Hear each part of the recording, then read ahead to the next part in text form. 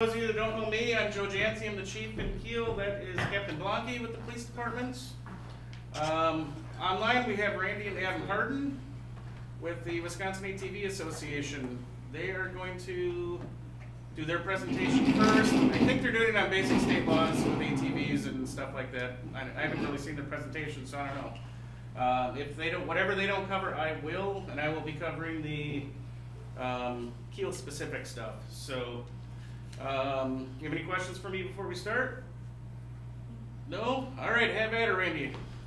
Okay, thanks, Chief, and thanks for inviting us to be part of this. As mentioned, our home office is here in Sheboygan, but we're the Wisconsin ATV-UTV Association. We have about 120 some clubs across the state. Businesses are part of the organization, and that's the background that I thought would be helpful to everybody, is to kind of give the big picture and then our thoughts of how the city of Kiel and what's happening there with the new ordinance coming up and in effect in March, how it might play into the rest of the picture around the state. So with that, I thought I would give you a 10 or 20,000 foot view, if that's okay. Now I'm having trouble. Adam, there we go. I want to play this video if you can hear this. There's some folks having some fun. Hello everyone, my name is Adam Harden, and I want to thank you for watching this presentation on the economic benefits of ATV-UTV in Wisconsin. In this video, we are going to learn about past and present benefits our program brings to the state. So let's get started. Before we can talk about the current economics, let's look back 20 years. Back in 2003, the Wisconsin ATV Association teamed up with the Department of Tourism to conduct an economic impact study for our sport. At the time of the study, there was just over 192,000 registered ATVs in Wisconsin. The study found that on average, a typical rider spends over $500 per trip. An average trip was just over 3 nights. That figure includes fuel, lodging, and food.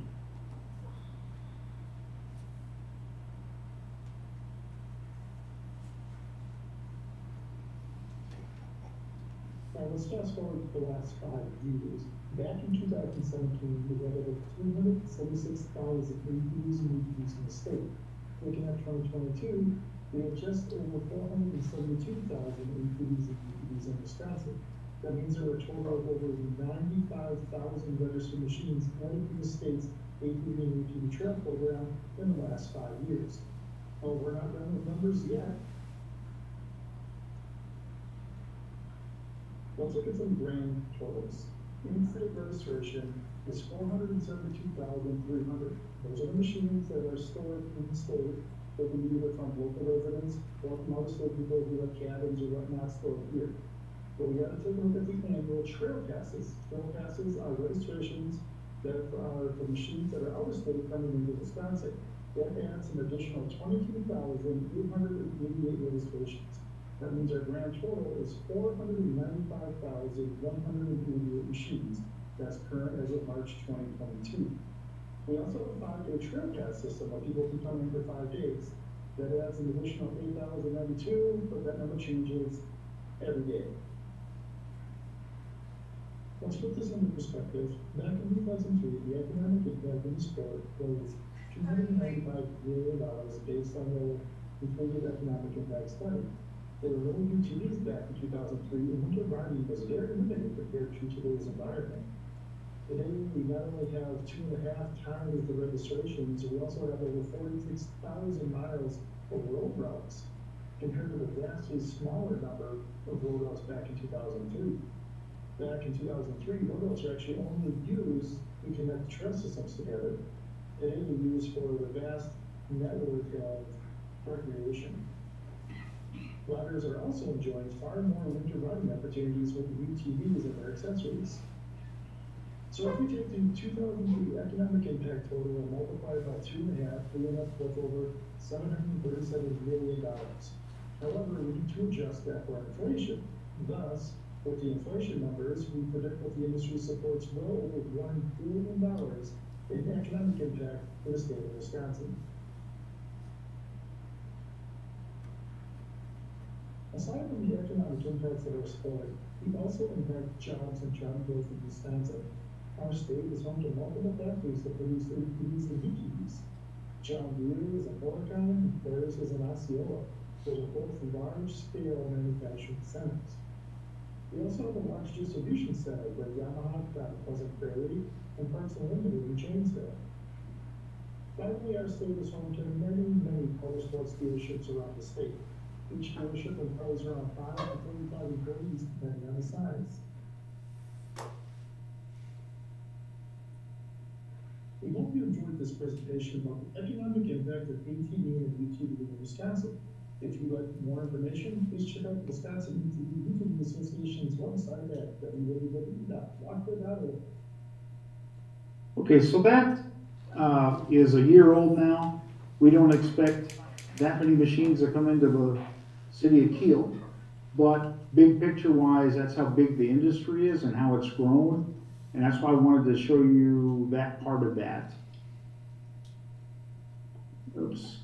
Now moving on, some of the things we do as a state organization, so that the reason I say that, if you need to tap into the organization, or maybe you want to start a local club, that's what we talk about here. Oftentimes clubs do form, and whether it's just with road routes or social clubs, just know that that's part of what we do to help kind of speed that process up, so a person doesn't have to make all the mistakes when you start a new club. We've kind of been through that with folks. We support existing clubs, but everything we do, we really stress doing it in a positive way, in an ethical way, in an educational is in our every part of our business plan and organizational plan, and encourage people to be aware of the impacts we all have. So as we start riding on the streets this spring, spring ever comes, you know, it's important that everybody keeps in mind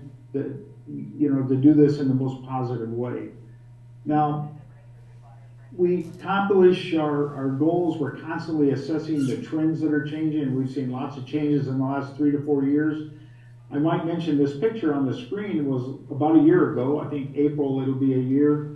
It was kind of a ad hoc club out of New London in Wapaka County that wanted to do a fundraiser for a local effort there. So they got everybody together and they put this road, we call road touring. I'll talk more about that in a minute. They went on a spring ride. It was all on road routes. They ended up at this restaurant that they're at there and had some raffles, and on their way they went back and raised some money for a good cause. A lot of our clubs do that. So how do we accomplish our goals in networking? So as I mentioned, we're always reevaluating on input we get from a lot of different sources. Of interesting note here, this is, I'm actually in the back passenger seat. The person driving is actually the Secretary of Tourism, Ann Sears.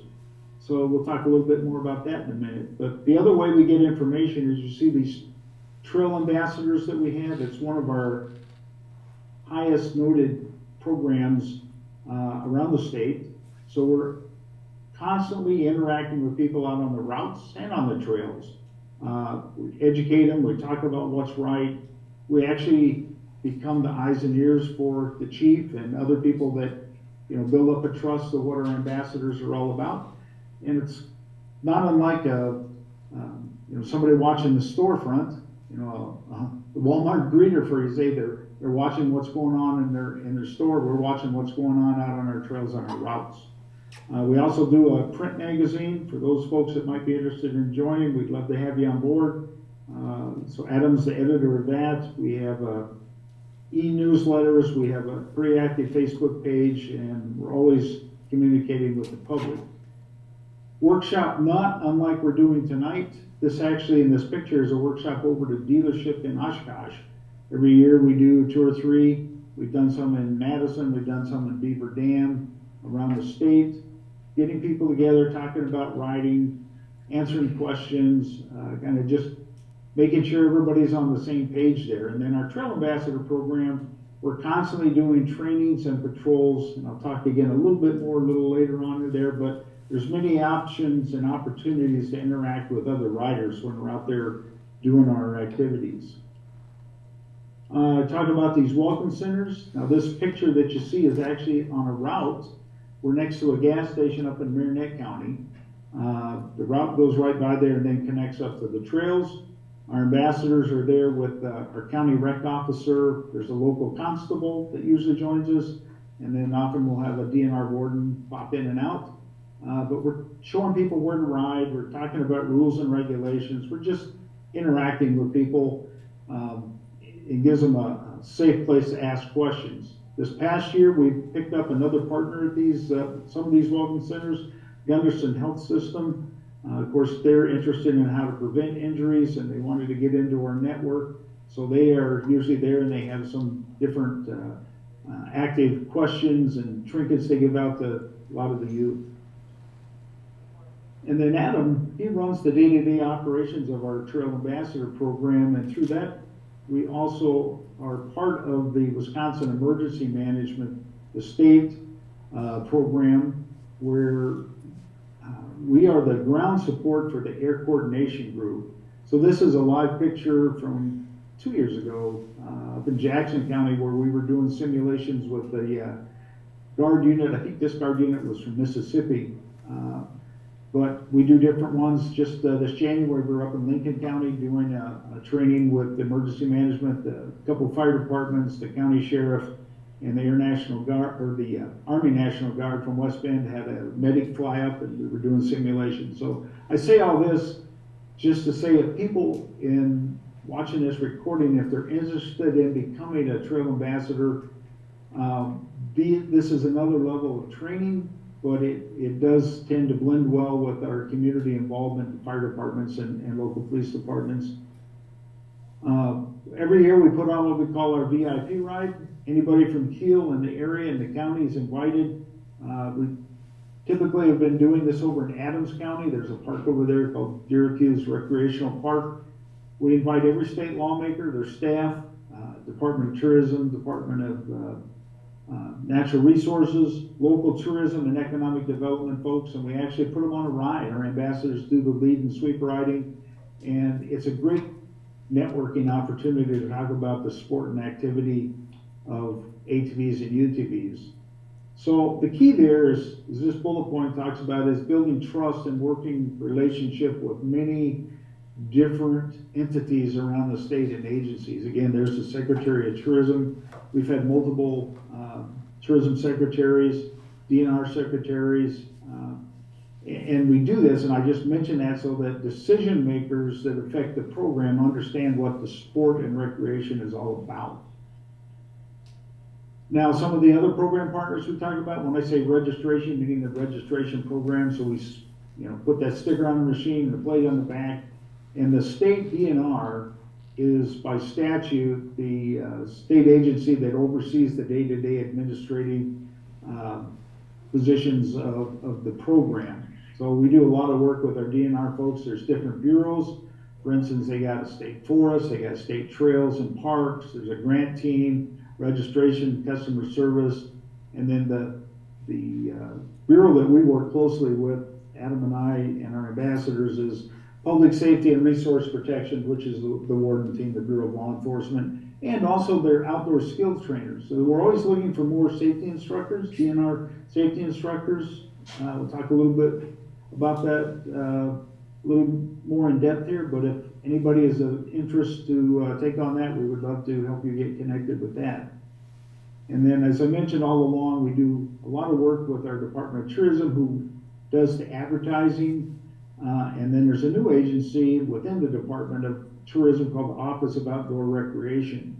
So they get the data and the information for towns and cities and counties that want to know more information. And then, of course, here's where Kiel starts fitting into this thing.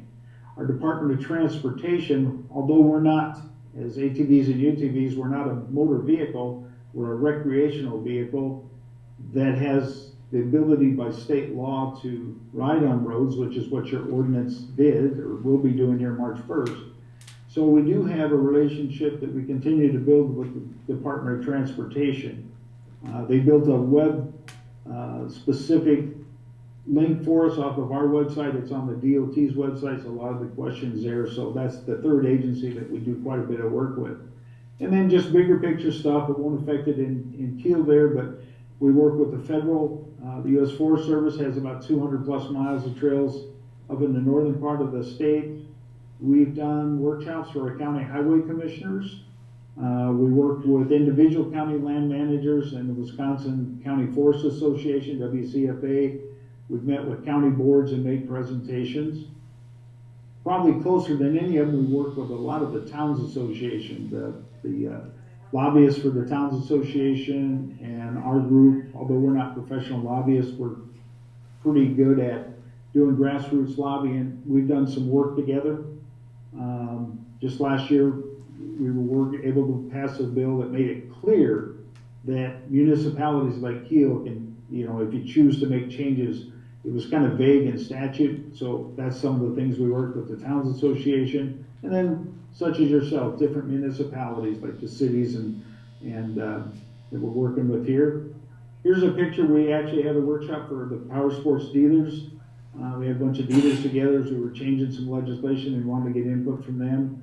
And then associated businesses is another category of our membership: restaurants, campgrounds, mom and pop, bar and grills, etc. In fact, we just did a seminar last fall over in the Dells for the Tavern League of Wisconsin. We had about 130 or so businesses that wanted to know about ATVs and how to you know, bring them to their businesses as well. So as that presentation earlier showed, we have crested the 500,000 mark for registered ATVs and UTVs. ATVs still outnumber UTVs in total registrations, but the growth curve is definitely on the UTV side. Dealers are telling us that they're selling 8 to 10 UTVs to 1 ATV. So you can see where the growth is going. It changed the demographic. It changed, I think, why so many people want to be on roads now with the side-by-side or the utility terrain vehicle. But this is also interesting and why I wanted to bring it up. A lot of the first part of this presentation was talking about what I would call traditional trail systems, spring, summer, fall dirt trails. That's still a mainstay. That is part of the economy that really is driven by outdoor recreation, motorized outdoor recreation. It mentioned in a show about winter trails growing more and more dual sport sharing. Now, there's only of the 24 to 25,000 miles of snowmobile trails, if they were all open at the same time, only about 4,000 of those miles are legal to have ATVs and UTVs on. And there's some that have just ATVs because of the weight difference, and then a few that have UTVs. Marinette County is a county, and Florence County to your north, that both of those counties are dual use on the eastern side of the state. But then as you look at number 3 here, we started using, as that presentation talked about, routes are needed. It was put in legislation back in the early or mid 1980s because we knew we were going to have to get over bridges and waterways and then start connecting to gas stations and restaurants and lodging establishments. But then in 2012, when we brought the UTV into what they call a permanent registration program, that's where this number 4 came into play. So ATV or UTV route touring is what we're calling it. So in other words, you start in Kiel, you may want to go up to Brilliant or over to Fond du Lac, grab a bite to eat at the restaurant there and come back. That's what we call touring. It's not unlike motorcycle riding, which I ride as well, but you're just sitting in your machine, you get a group together, it can be yourself, but usually it's in groups. And then the next trend that we're seeing develop is called overlanding. An example of that would be, in fact, our club president just outside of West Bend last year started in West Bend and went up to Michigan using all road routes and trails, got up to Michigan, did the same thing, got over to Minnesota. He made it to International Falls and almost all the way back. He had blew a belt in near his parents' house in Clintonville. So overlanding is possible with the advent of route systems like you have, and we see them continue to expand that way. Now let's get real. Let's talk about some of the things I'm sure that the city's talked about and citizens have talked about is is what about safety and crashes and the things that go with this. This information is straight from the Wisconsin DNR that we work with so much. So you see the top factor on the left there is non-fatal crashes, where the category on the right is talks about fatal crashes. So always concerning to us, especially with the popularity of the side-by-side or the UTV, is alcohol use, same as it is in cars. And just Wisconsin is one of those states that it's just an issue. But how does it affect us? As you can see, snowmobiling, ATVing, boating, all of these are recreational vehicles that we got to keep an eye on things. Now I did update the 2022. The report isn't done yet from DNR, but 2021 was a bad year for a number of fatalities. A lot of hours of use out there, but they went down dramatically, which we're thankful for. A lot of it, we'd like to take credit for some of it. We're never sure when it comes to this. But of the 500,000 plus machines registered last year on the ATV side, there was 11 fatalities. And one of them was actually a victim, was a bystander, wasn't even on the machine, but the ATV hit him. And then on the UTV side, there were 8 total fatalities, and 3 of those victims were passengers. And it's almost always because they weren't wearing their seatbelt, the machine flips over and then they roll over. So seatbelts are really, really important, as well as being legal. They're really important for functionality. Of the 11 deaths on ATVs, 3 of them we know were alcohol use. There's 3 unknown, waiting for the BAC to come back. They pretty much expected that will come back that way, but sometimes we never know. And then 3 of those on the alcohol involvement on 8 of the UTV deaths. So something we watch very, very closely. It is something that we want to always make sure that we're addressing issues. Here's the other thing that I looked at your ordinance. I'm really glad that we're following what we call state statute 2333, which says under 18, it's mandatory to wear helmets. We really encourage people to wear helmets all the time, ATVs and UTVs, but 11 of the deaths, 9 of them were not wearing helmets. 1 of them was unknown. And then 8 of them, you see 5 were not wearing helmets and 5 were not wearing seatbelts. And there's another unknown. And keep in mind, in some of these fatalities, they're drownings. They go through the ice. We had one up in Iron County where it didn't go through the ice, but it rolled over in a river and the person didn't have their stuff on and couldn't get out. So they call it a fatality here, which it was, but it was also a drowning. Now, I wasn't able to update the 2022 citations, so I used the 2021s. The most common issue we have that citation-wise are youth under 18 not wearing helmets. As specified in your ordinance, following state law, it's mandatory until you're 18. There's nothing magical, by the way, that happens when you turn 18 that you don't need a helmet, but we hope people will continue using those. And then for UTVs, there were 109 citations for not wearing seatbelts. We do need to update, when I say we collectively, the Department of Natural Resources and our user group and all of us together, we're trying to update some educational programming on it with more of a UTV focus.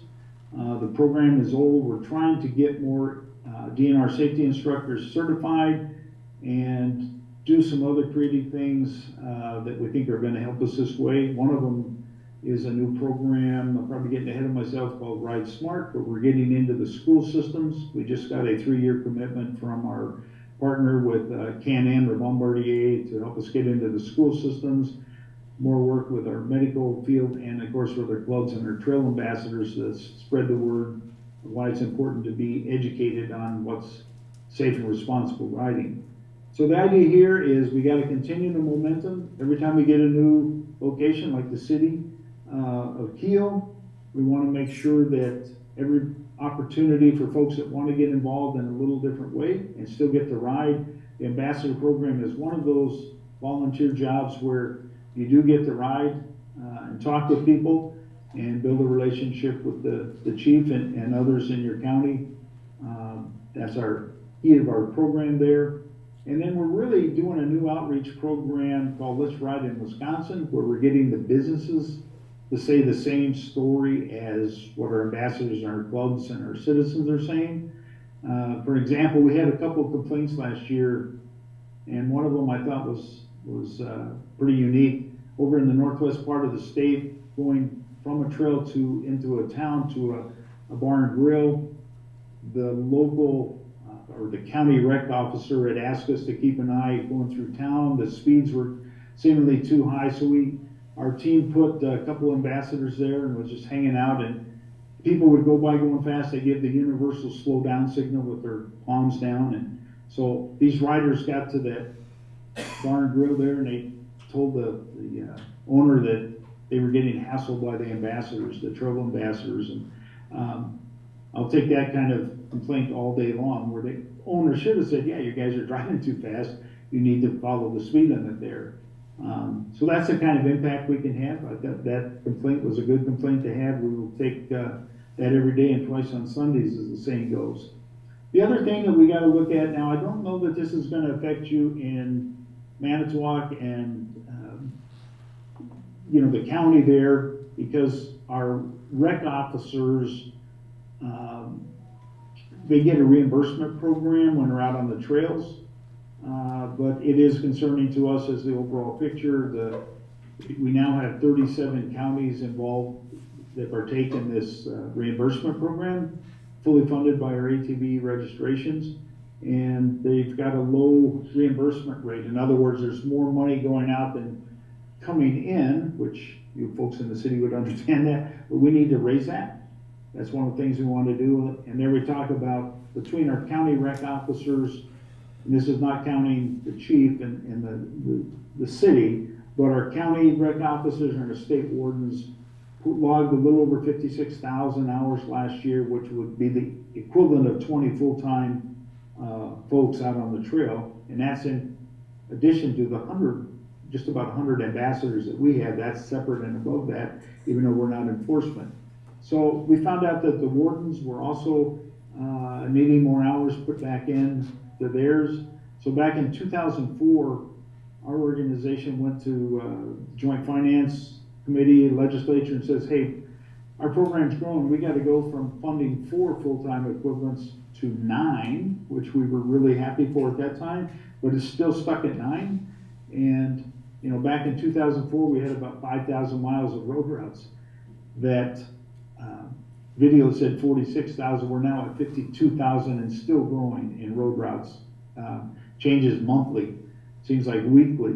So we got to make sure that we have the management tools in place, which is peer pressure, which is our ambassador program, and make sure that we have enough credentialed as well for that kind of activity.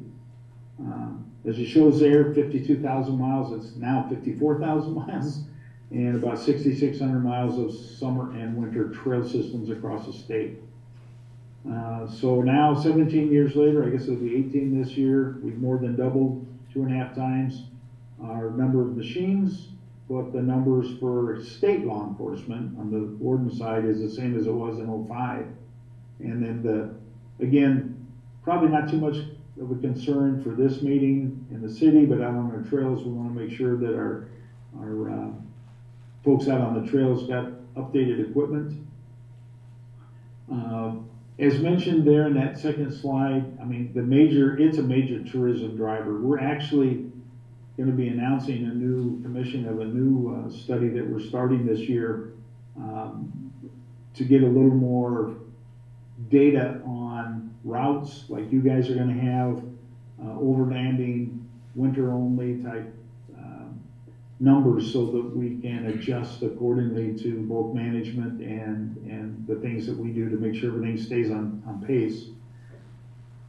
And then over the trail systems, again, for those of you that hopefully we get out on the trails besides your routes there in the county and the city, bigger machines, more traffic.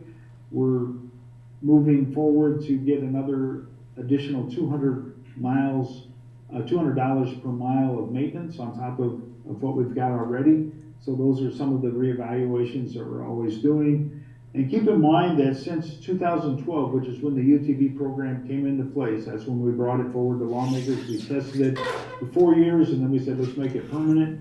We've The UTV, we thought should have a higher registration than the ATV, but at the time, lawmakers said, let's just try it out and see. And we thought for sure that we would see people going from, say, 2 ATVs to 1 UTV, and that does happen. But then on the other hand, we've got people that would never buy an ATV, straddle seat, put their leg over the seat, but those folks are now, they would buy a UTV. So it's just something we keep in mind. Right now, our funding source is self-generated, as it always has been. There is no general purpose revenue dollars used in our program. It's all generated by our registrations and a small formula for state gas tax. The other thing is public outreach, and this is where folks here in Kiel and the area, it's critical to help the chief and the other law enforcement professionals. Peer pressure does a really good job when it's done properly. And our Trail Ambassador program, we actually put that together with our warden force. There's a workbook training, there's a background check, there's monthly meetings. We do field day training to make sure that we don't cross the line. We're really the eyes and ears, but mostly people just want to know that somebody's watching and they want to be able to ask questions of people. And that's a lot of what our clubs and our Trail Ambassadors do. And businesses are important that they have the same message as our clubs and our ambassadors. So again, if there's a want to start some kind of organization up in your area, Adam and I would love to help you do that and support that effort. Continuing on, there's more things, again, working alongside of enforcement clubs, other partners, businesses. That's all important that we all convey the same positive image. And our welcome centers this year, we've already got 9 scheduled across the state. We do 5 regional rides. Probably the closest to you guys will be down in Washington County. It's all on road routes. We do a meeting and a ride in Allenton. We're going to be up in Marinette County. Same thing, we have a meeting. We have 5 regional meetings and rides. But there's stuff going on every weekend somewhere. And the advent of being able to jump on your machine from home in Kiel and getting it connected up. I know we have a new club starting in Manitowoc County. We've been up to some of their meetings. Just like down here in Sheboygan, our clubs from Washington and Ozaukee County are working with Fond du Lac County and connected them all together. So we're getting over on Lake Winnebago in the wintertime. In the summertime, there's winter-only trails down here. So I could foresee the same thing happen up in your area with some leadership that might develop. And then we just continue to have strategy sessions. So if issues come up, not that we have the answers to everything, but we've seen a lot of different things. We're always available to help or support the different agencies there at the city and beyond. That's what we do. That's, I guess, our value is that experience. And some of the things we're doing, just for those that may be interested, as I mentioned before, we've got some legislation being presented now in the state budget to increase our county law enforcement aides as well as our state warden force, and we're also doing a rate per mile, as I mentioned. And then this mentoring program that may interest Kiel. The idea is to attract less experienced riders, where maybe you go to a place that's new to you. It might be another city, might be, you want to go up to Wapaka County, there's some good riding there, it's all roads there. But where do you park, where do you ride, where do you get gas, that kind of thing. So we've started this thing called Let's Ride in Wisconsin. We're going to test it out with 3 different locations this year to start with and make sure that we make the adjustments. But it's how to get people into the program, into the rides. When new riders see existing riders doing dumb stuff, I don't know how else to say it politically correct, then if you don't have any correction to that, the person just tends to think that's the normal, and it's not. So it's important that we have a program in place to address that, and that's what you want to make sure that you keep what you have there opening up in the city and beyond. So that's what our mentoring program is all about. And then we've got our businesses. Adam is heading up another program to better be able to plan your trip. So if you want to start in Kiel and go to International Falls or Ashland, Wisconsin, how do you do it? There's some tools out there, but we think that our program is going to help people do that a lot, as well as manage it, that type of deal. It's what we call Trail Town. And then road and trail inconsistency, which is what you'll find. I'm really glad to read your guys' ordinance, that it pretty much follows 2333, with the exception of what I saw is the age and driver's license and insurance, which we see in a lot of places. But the inconsistency between trails and routes, and then routes in one city or town and routes in another city and town. I was just working with up north Polk County. So Polk County, the county just passed an ordinance themselves, and they're trying to get 17 townships to go back and adopt the county ordinance, so all 17 townships in that county have a consistent ordinance. So that's something that we're hopeful will continue to develop, so that the rider knows. You know, in some places they got hours of operation, times of operation, season of operation, that kind of stuff. So just want consistency. And then our concern is the open intoxicant. I'm sure you all discussed this.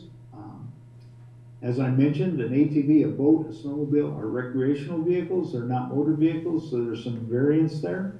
We really are pushing hard to try and get a statewide ordinance on open intox. We've got, I think, 6 or 7 counties that have now done that. I didn't see that addressed in yours, but again, it's not a problem until it becomes, you know, a problem, but that's where our ambassadors and our clubs really come into play to help keep that down. So that last bullet point there, motor vehicles and recreational vehicles have differences. So that's some of the pros and cons there. I guess Adam and I are available afterward. Again, kind of big picture stuff. I have no idea if anybody in the city and the surrounding area is interested, but we are always available for follow-up calls and meetings. And for us, it's unique that we can go to Kiel versus Ashland, Wisconsin. We're actually the regional folks, Adam and I, in this area. So, Adam, did you have anything else you wanted to add? No, not at this time. Okay, and Chief and everybody, is there any question for me? Otherwise, I'll turn it over to you. Yeah, I don't got any questions. Did you want to stay on for my part of it too? Sure, absolutely. Okay. I will see if I can just share my screen instead. Hey, Chief, before we do that, I just want to make sure, because you said you're recording this. Yep. We don't see it being recorded on our Zoom. Is it recording there? We have it recording on an iPad, so yeah, it's recording. It's just okay, perfect. Not through Zoom. Okay, just checking. So, Adam, do I need to do the stop share then? Yes. Oh, you just did? No. What is that? There you go. I'll do it here. Okay. All right, there you are. I don't know if I can share mine. I guess we'll see. There we go. All right.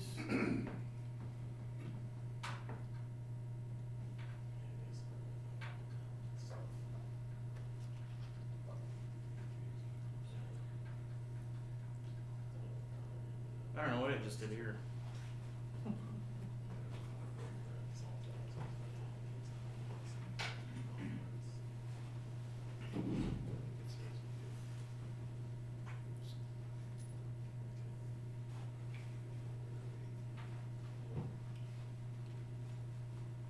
It's in presenter mode, but You should be good.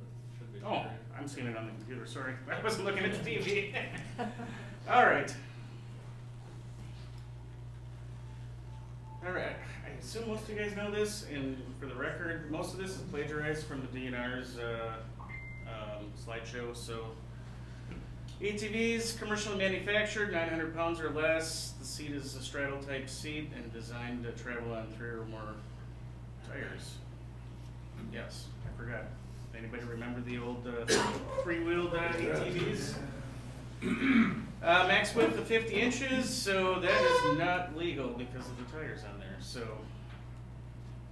UTV must have a roll bar, can't be more than 65 inches wide, under 3,000 pounds, has to have a steering wheel, 4 tires, tail and brake light, and 2 headlights. Yeah. So this is what some of the things it doesn't include. Track vehicles aren't included at all. And this is all 2333, this is all the state law stuff, so none of this is any of the Kiel specific stuff yet, so. The one in the top right, I think is just too wide.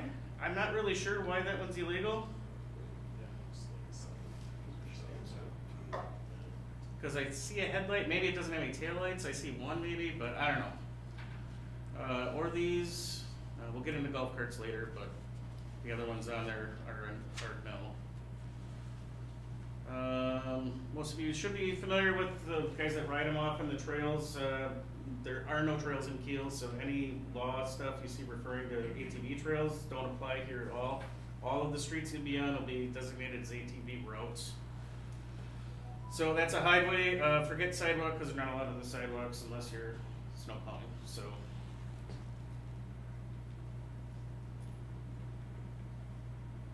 And this is some of the marking you'll see, like Trempealeau counties, basically all their county highways are ATV routes unless they're not.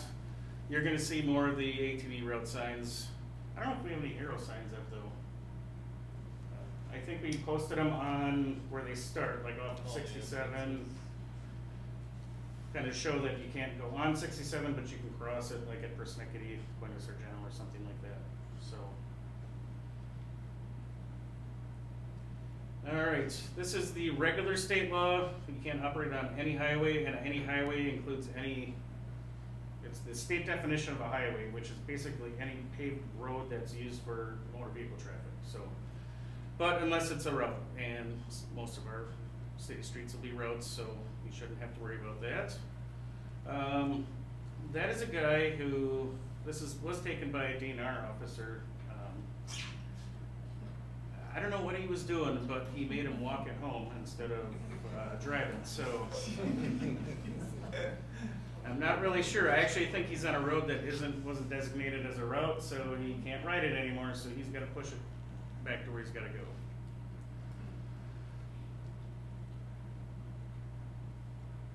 All right, ATVs can only operate down the roads, crossing a bridge, and they must come to a complete stop and yield to any vehicle traffic or pedestrians, basically like a car. When you're on the road, you gotta stay on let me see, can't pass other motor vehicles, can't ride on areas intended for passengers, can't ride on areas not intended for passengers, so no standing on bumpers, that kind of thing. And some of this is not going to apply to us, like the 12 to 15-year-olds must be accompanied by an adult because we have our ordinances 16 and older with a driver's license.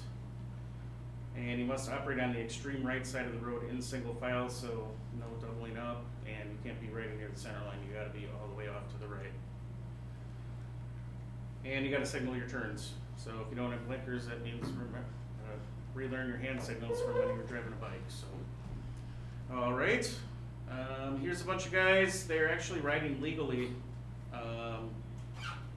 but just kind of keep in mind the picture was put in there because of all the other traffic that's actually got to go in the oncoming lane to go around you. It's got to be registered. This one's got private and agricultural tag as well as a regular one. You guys should know where they need to be mounted. I think it's one on each side, correct? And somewhere visible on the machine, right? Front fender? Yeah. And you also got to have a registration plate on the back. According to what the DNR said, there's little kits you can buy that have the little plates and you can put the numbers on. I'm not really sure. Yep. But that's the state statute required dimensions for them. So what's wrong with this one? Nothing. It's got the plate on there. They just have it blocked out. And it's got to be readily visible from the rear. A lot of people put them either down there or up on the back by the roof up there. Okay. And I'm not sure what the placements. I think it can be it. Okay. Do your research where you put it, but yeah, I just know it has to be visible from the rear. So you got to be all the traffic signs you see in town, speed limit, stop signs, yield signs, all that good stuff. Same thing as a motor vehicle, you can't operate at unreasonable speeds, you can't operate in a careless or reckless manner, can't operate on private property, and you can't operate without the permission of the owner, lessee, or public property in areas where it's prohibited. Forget about, well, the DNR safety certificate is also a requirement by state law, so we also, because we adopted all of 2333, that's a requirement for us as well if you're born after January 1st of '88. So clarification on that is that even if you're over 16, you still have to get take that course. So it looks like a few years. Fine. I didn't want to say that, so you can say it. I think You don't I thought have one to of the worry others. about that.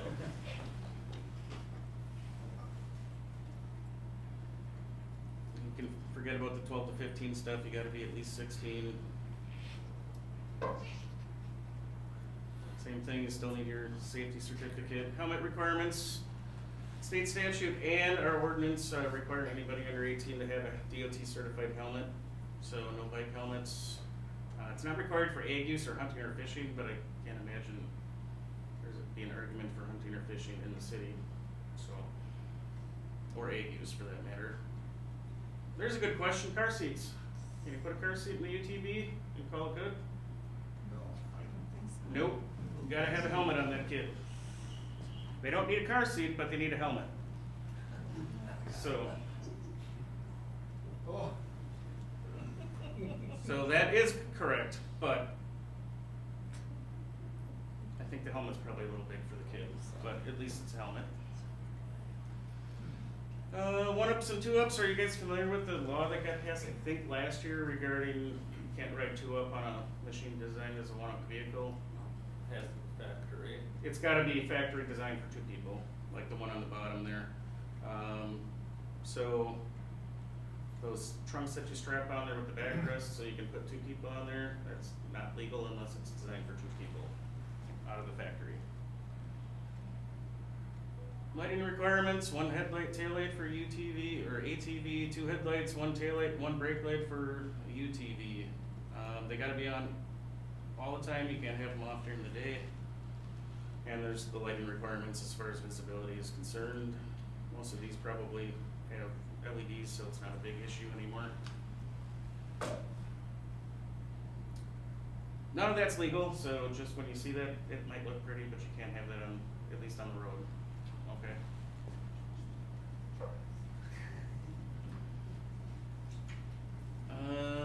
Injuries and fatal crashes. This is, state law is a little different. That we have a city ordinance that requires that all crashes be reported to the police department. So even just property damage only ones would still need to be reported to us. So death and injury, those are, we'd probably call the DNR and actually handle those because we don't have a ton of experience with those kind of crashes. And you're required to file a written report to the DNR within 10 days. We have our own crash report that we will do. For the ones that are not reportable, which would be the property damage ones, we can check ours non-reportable and those reports don't go anywhere. They don't go to the DNR or anything like that. We just need to have something reported just for our ordinance, so. Crash data, I don't know if you really care about that. Here's our City of Kiel specific regulations. 7.05 is ATV-UTV and 7.06 is golf carts. I don't know if anybody's looked at those. Some of you are probably familiar with it, but it's on the website right now. You should be able to see it. Main ATV points, they're only allowed on roads that have a posted speed limit of 35 miles an hour or less, which means 67 you cannot operate on. Cross it, but you can't drive on it north or south at any point. We are required them to have a valid probationary regular driver's license and be at least 16 years of age, and they have to be registered. That means occupational licenses would not be good to have. You need to have an actual regular or probationary license. Must have a DOT approved helmet and must be insured with liability insurance to the same requirements as a regular motor vehicle. And if they're equipped, you have to have your seatbelts on if you're equipped with them. Headlights got to be on or off. Anything not able to reach at least 25 miles an hour for ATVs and UTVs have to have a slow moving vehicle triangle. No operation on any sidewalk, pedestrian walkway, jogging path, greenway, park, or trail. So any of the walking trails in town, they're off limits. You can't go on them at all. Okay. No operation on any city-owned property either. So no tooling around any of the city parks. So Hingis Park would be the only exception on the paved portion, but not through the grass and stuff like that. So. It can't be used as a taxi cab or commercial carrying of passengers or hauling freight, so you can't start your own UTV Uber service. All right, or DoorDash for those of you that want to do that. Just says we've adopted 2333. That has all of the basic rules of the road for ATV, UTV, and it also has a lot of the equipment requirements and standards as far as like headlights, taillights, mufflers, decibel levels, that kind of thing. So. And the administrative code, natural resource 64 as well. And when you do park it, it's got to be parked in the same way as a regular motor vehicle. So you just got to park it parallel like you would a car.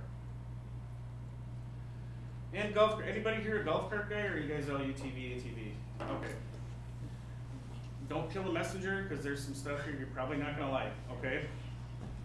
Are allowed on any highway in the city that has a speed limit of 25 or less with the following exceptions. They're not allowed on any state highways, okay? That means East Water Street, 7th Street, Fremont Street. They're not allowed, actually, First Street between the little bridge, actually, too. We're kind of gonna look the other way with the First Street Bridge just to let the people in that subdivision so they're able to access the rest of town. We'll see how that works. But not on any numbered highway they can't be on at all.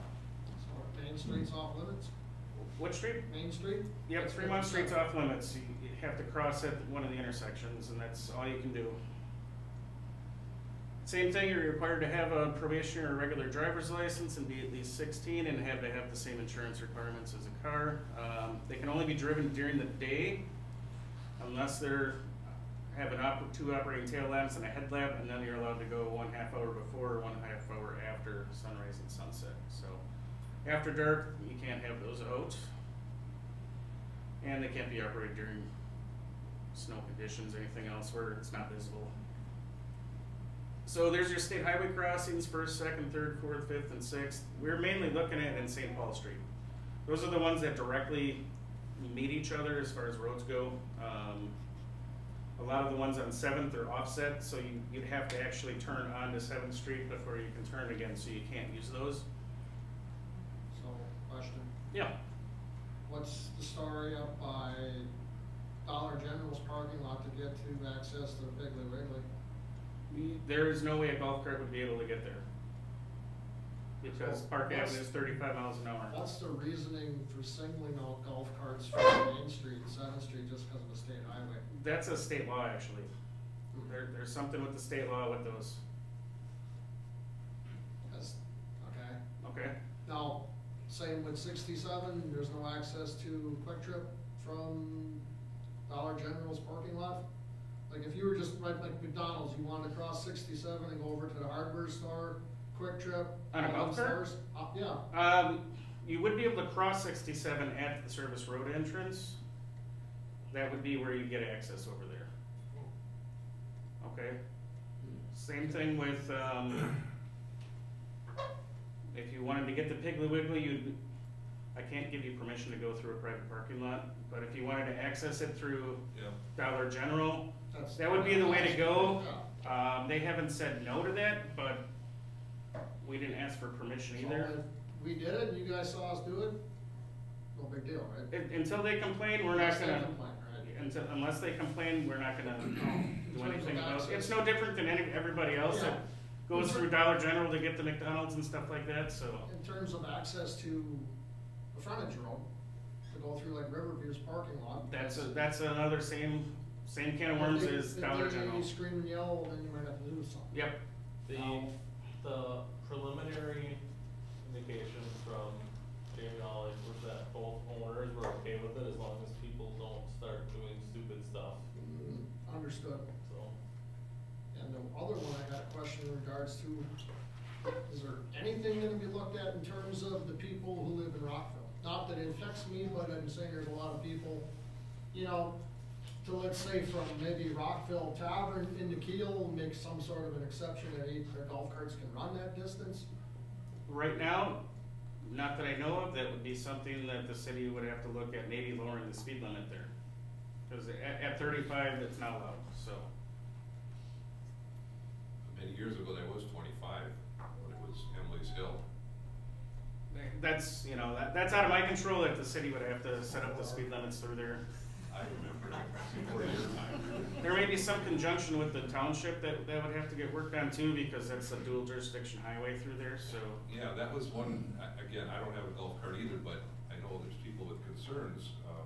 The township of Schleswig has had, since what, 2015, ATVs and UTVs, and I don't see anything in their ordinance that restricts golf carts.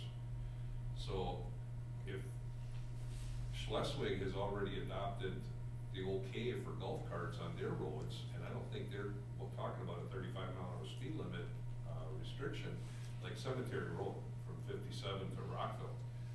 I believe that you could legally drive a golf cart on there right now today. So now, See, I'm saying you can't. Now Kiel comes in, So- and you say, no, you can't. You know, Because so golf carts aren't ATVs, they're a totally different animal. No, that's just a town road. And that would allow the whole subdivision of Rockville to get out and get out to like at least Rockville Bar or the whole township of Schleswig. And I know it'd be a long ride around, but once you're in the township of Schleswig, you could go up Steighall Road to Fish and Game Road, Fish and Game Road to 6th Street, and come back into Kiel and legally cross there. So I think for the time being, at least, let's go with what we have, and then Well, I you know, agree. we start going to the That's, council. yeah, that's the stuff that council needs to is get talked to with the completely- aldermen. people I gotta that- enforce the what's- people that write the laws versus if Schleswig is enforcing it. legal to ride a golf cart, then the people in the Rockville subdivision could legally come out right now. See, and I don't think so. My view is you can't, just because it's a shared highway, so we have some say on what goes Yeah, on that road. I don't know whose rules oversee the other ones. So, I just, like I said, I don't have a golf cart, but I yeah, know and especially people- Rockville, God, we own almost all of that now, but there's only a couple houses that are out, so. Or we don't own it, but most of that's all annexed in, at least between cemetery and the rest of the city proper, so. So I got one more thing in the golf cart thing with the main drag. Are we able to cross? You The can main cross, drag on, in any, I guess I wasn't. Yeah, first, second, third, fourth, fifth, sixth, and St. Paul. any one of those straight, yeah, the ones that, where the intersection actually lines up with each other, like those. Straight shot. Yep, that's where like the 7th Street ones, cause they're all kind of weirdly And offset. then in other terms, so I know, so you're saying off limits totally, so if you wanted to park in front of a business That'd be a problem, yep. on the main drag with a golf cart, that's bad. Yep, You parked in their backyard, that'd be different. that would be. We have the municipal lot back there. Or park the back nearest, there. the nearest road that's legal. Or the nearest side street, yeah, nothing says you Right, can't park on right. 6th Street or 5th. Okey dokey, I have a question that's for- just the whole I'm don't gonna kill the step back. messenger thing. Yes, When I step back to ATVs, yeah, for about 67 north and south, you can't go any distance on it, north and south. nope. That's another So cross. you're saying nobody can take a four-wheeler, Walrath company? Nope.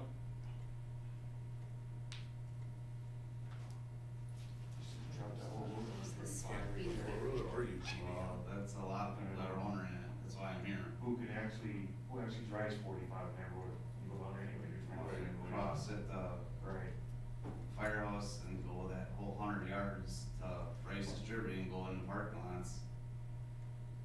I'm telling you, the way it's written, and that was the state that came down hard on 67. Cause we negotiated that with them and they Most said four-wheelers no. go 45 too, but. I don't know, I don't have one, I'm just telling you that that's just the way the law's written right now, and that's the way the ordinances are written, so.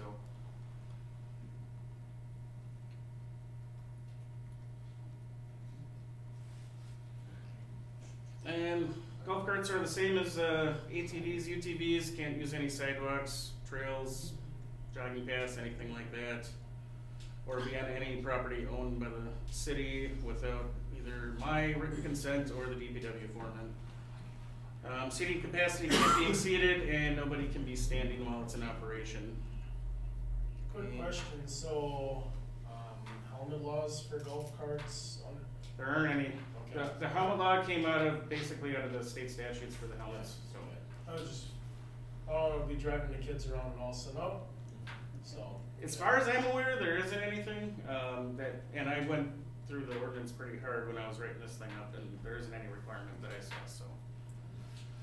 Same thing with the Uber DoorDash stuff, you can't do that, and you gotta be parked just like a regular car with your golf cart. That's all I got. I was a lot faster than the association. I have a question about, this would be for UTVs. Has, in the city or, are they still on from Wisconsin UTVs? I think they're still on. You guys still on? Yep, we're here. Has anybody gotten a hold of either VV Mapping or Polaris Ride Command to let them know that the entire city is gonna be a legal route now, so that our GPSs and our Polaris Ride Commands show that? I'm sorry, we're having trouble hearing that. Can somebody repeat that? I can take He that. wants to I know if can the read it. maps are, the right command maps and those kind of apps that are on the UTVs will be updated. Who gets a hold of Jeremy at VV Mapping to let him know that the city and which streets are actually open and legal, so that the application or the apps get updated? Yeah, we have a working relationship with Jeremy. All of our trail data comes from him. So once the signs are up and everything's open, we'll pass that on to him to get into his system. Perfect. That's good. As far as ride commands, we don't have a connection with Polaris in that regard, so it'll be up to one of their guys to do it.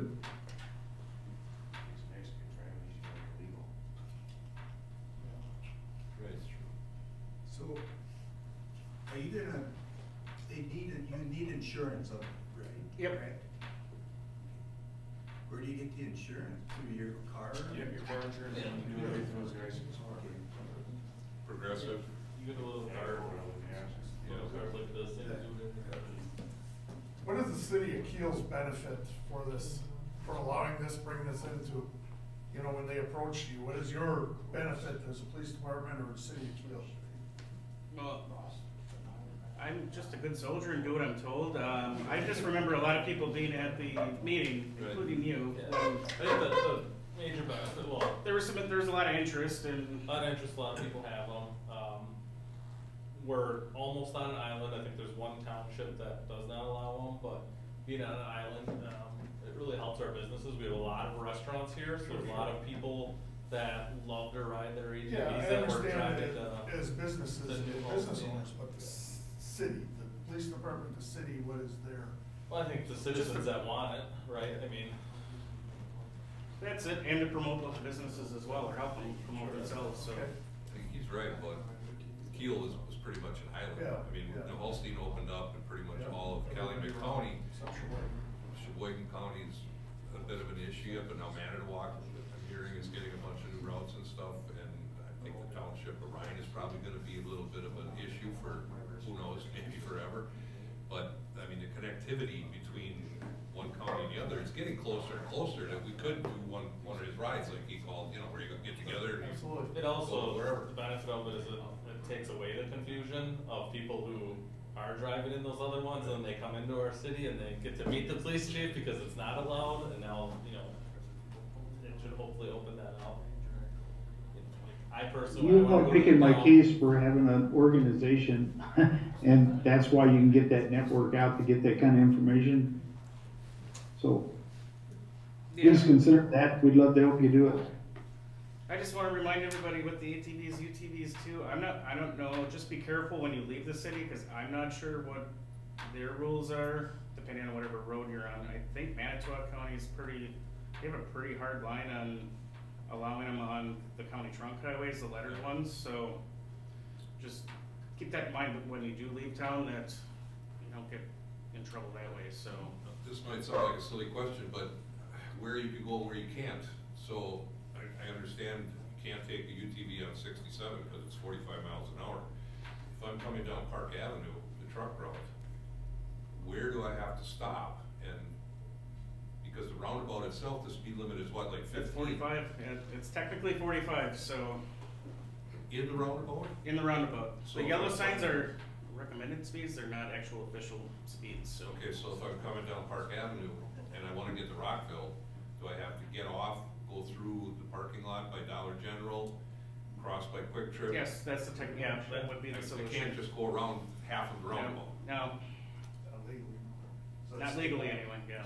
Well, I know, I realize that, but Now, I saw a map, I don't know if it was on Facebook or whatever, but are you gonna publicize that map, and put it all over in businesses around? I don't know, maybe? that would be up to the city administrator or, Okay. yeah.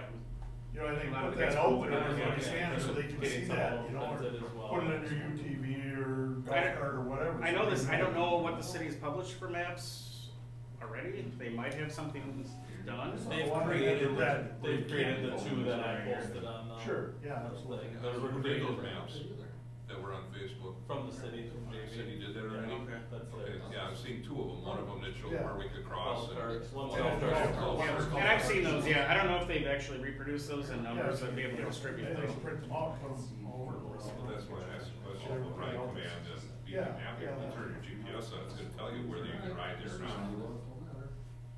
I didn't know those ride command stuff did that, that's actually kinda nice.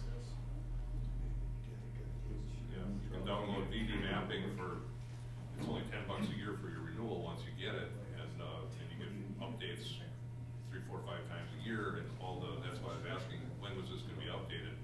And it'll show you if you're on a route or not. And Oh, that's kinda nice. it goes on, because any old GPS, any Nuvi or Garmin GPS, I mean, we carry them in our UTVs all the time, and we can tell if you're on a route or not. Okay. That's a city, city boundary. Okay, the yellow is city boundaries on it. Cause there's that weird thing right off of Park Avenue that's actually not considered in the city. It's a property that's not. That was on Park Avenue, just, isn't that weird, that island? I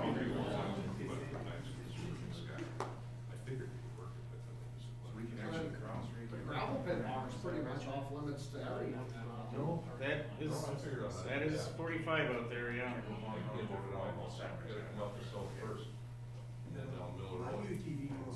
Then you gotta go through Weber's gas station. I don't think I wanna know that. That's a private property thing again, but I'm sure they're fine. So isn't it 35 until past gravel pit, and then it turns 45 at Maynard? No, it's 45.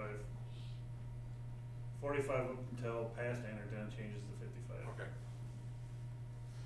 Oh, there's no 35 there? Wow. So, I'm assuming that this will open up, Miller Road from South First out to 67. Is actually, if you look on BB mapping, it shows that as a legal route, because Schleswig, Tower Schleswig is legal. Did you say Mill Road or Miller Road? Miller? Yeah. Okay. So if you look on the BB mapping route map, it's legal to go from South First Street, which I live on the corner of South First and Miller Road, basically. Okay. And I could go down Miller Road, but only till Gephardt Street. And then from there to 67, it would not be a legal route again, because that's city on both sides of Miller Road. Where before that, it's actually Steintal or Schleswig on one side, so that it shows it as already as a legal route. And then once you cross 67, it's a legal route until you hit 57, and then you're screwed. Because you can't get on a double lane. Push it. Can't cross the Yeah. I hope that some way down the road in the future, maybe we can talk to Dan Meyer and see if we can use the edge of his field or something, and then you could get to Cemetery Road, which would connect you to all of Steintal. Possibly, Or Schleswig from there. Like I said, it's new, this is all gonna, problems are gonna come up and we'll get them solved, it's just, we had to start somewhere and this is where we started, so. He's got, Is there a time limit, like night wise? For ATVs, no. Just the golf carts. So then, even if you got to like up with LED lights and look like a UFO going down the road. It makes no difference, it's sunrise to sunset.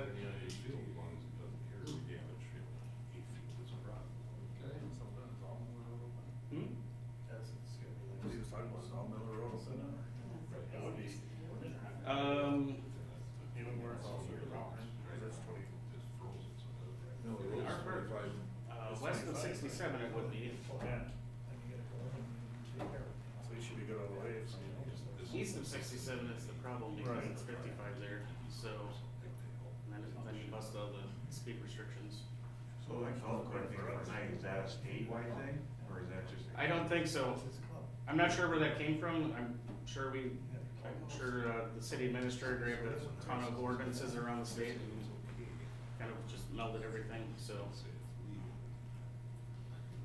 Big thing is just make sure if anybody that's born after '88 has to take that safety class, even if they have a driver's license, but born after '88, they still have to have that safety class. So we were gonna talk with the local conservation clubs about trying to put some of the classes on.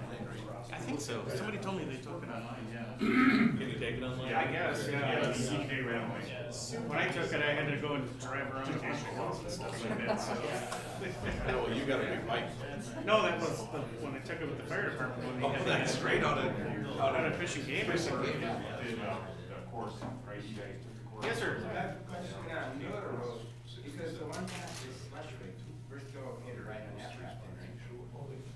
Doesn't that? Which part of Miller Road? Like from 67. East of Yeah. 67? That's another dual jurisdiction, so we have jurisdiction over that, so that would be no, because we can enforce both sides of that road. We can ride on it. No, It's 55. it's 55, it's No, because it's. No, east of, I mean west of it, I'm sorry. Oh, west you're fine, yeah, because it's 25 there. Okay. But east of it is actually a route. I don't know, is it? Yeah, it's a UT. Oh, I didn't know. It's an ATV road. Then forget what I said. Like I said, I don't drive them, so. Meyer and 67. So you can't cross 57. Can't, I don't know, I would assume not, because there's nowhere to cross. There's You have to no, cross the double. yeah, you have to jog somewhere, so you wouldn't be able to do that. That's right.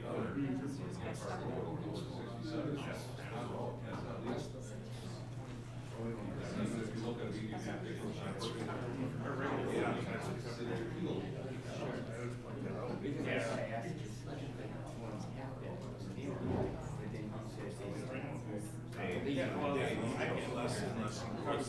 when he said about open tags, remember the. Don't do it. Well, we have a citywide public. Guys, listen up. You guys talking about going to and from bars? This is gonna be important, you know? Yeah. Remember when he was talking about the open intox laws and stuff like that? We actually have a, open intox and public ordinance already, which would cover this, so you can't have open containers while you're operating these things as a, operator or passenger, so.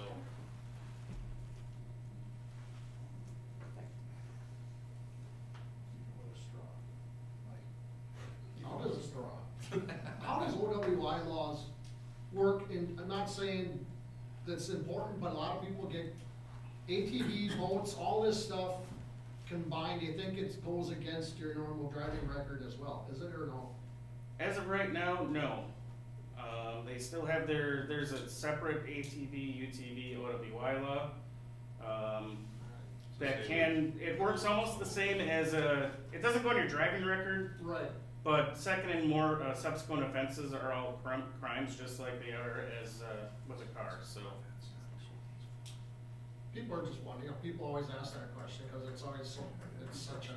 That is something I would expect to change probably with the proliferation of these things, that, people are gonna want the same penalties in place regardless of what you're driving on the road, so. We're putting checkpoints on, snowmobile trails nowadays, I pull people over and check them and stuff, but I still think snowmobiles, that don't go against No. normal.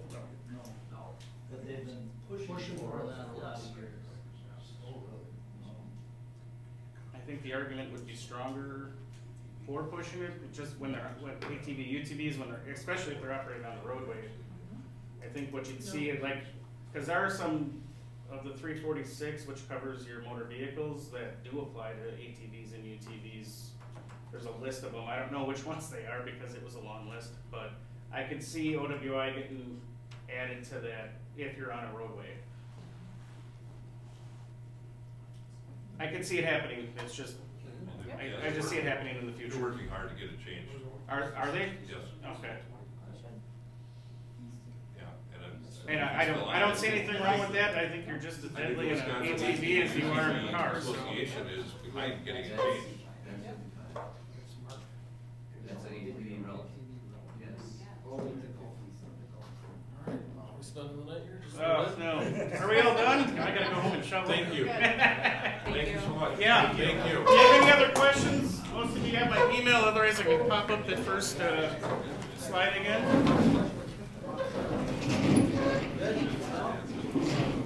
I'll share your. Is there any way I can check in somehow getting it to get the wall wrap? That would be something to talk to Jamie about. Jamie would have, yeah, because he would have more answers, because he was the one that talked to DOT about trying to get that put on the ATV road, and we were given a hard no by them. Mainly because of how the road's designed, because there's no shoulder on it, and there's, and you can't operate in that center lane, that's really so. Some people think they can run it. I know, but you know what I mean. But I know what you mean. That's why, there is no way to get around. Okay, I just told, I know there's at least 6 or 8, if not 10. I'm like, I'll go to the meeting just to ask.